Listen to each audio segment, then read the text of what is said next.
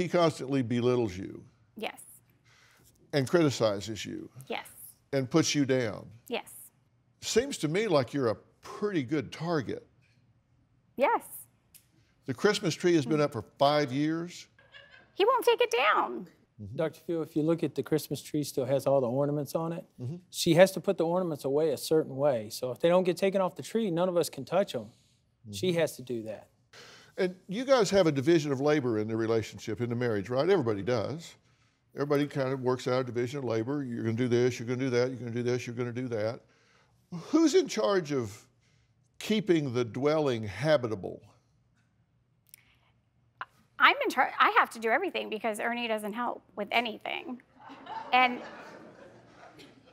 I am so overwhelmed. So nobody's doing it. Right, because the little bit that gets done, I do. Show me the little bit that. Well. Because nobody's doing anything. Nobody's cleaning this house, right?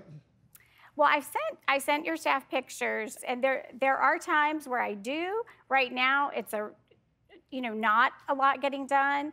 Because I'm living like a single mom. I have to do everything myself, and by the time I get home from work, I have hypothyroidism, I suffer from fatigue issues, I'm exhausted.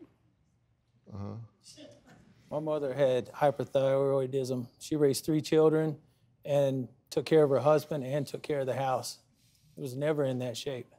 Well, we asked you why you weren't cleaning the house. Right. And you said, like, he's supposed to take care of the outside, which looks like a tornado came through, and that you were going to take care of the inside.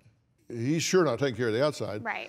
And you gave us a list of reasons that you're not taking care of the inside. You said, well, I'm a type B person, just kind of disorganized. Yes. You said Einstein, he was a genius and didn't clean up around his house, right? What I said is that Einstein was not organized. You know what I just said? Yes. You said you have ADD and stress and chronic fatigue and that you're emotionally and physically drained and that you just need time to focus and that you can't work and clean 12 years of stuff and that you're just not good at cleaning. I really struggle with organization. I really do. I have a difficult time with it. I have 12 years worth of stuff. I have the children's clothes from when they were babies till now. I have their toys. Let me be real clear. Are you trying to justify this? No, I'm just trying to explain why it looks like that. I mean, it looks like that I don't ever clean. Yes. But that's not the truth. Well, I hear what you say, but I see what I see. Now, you two, this is your daughter's room. Yes. And behind that door is a bathroom.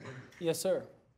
And she can't go through that door because of all the trash, so they leave the hall light on so she can go at night. Yeah, I got eyes. You can't get in the bathroom, right? You can't get through the door. Yes, sir. Okay, and this is the oldest girl's No, room. there's the dining room, Oh, what's hell called the can tell. playroom.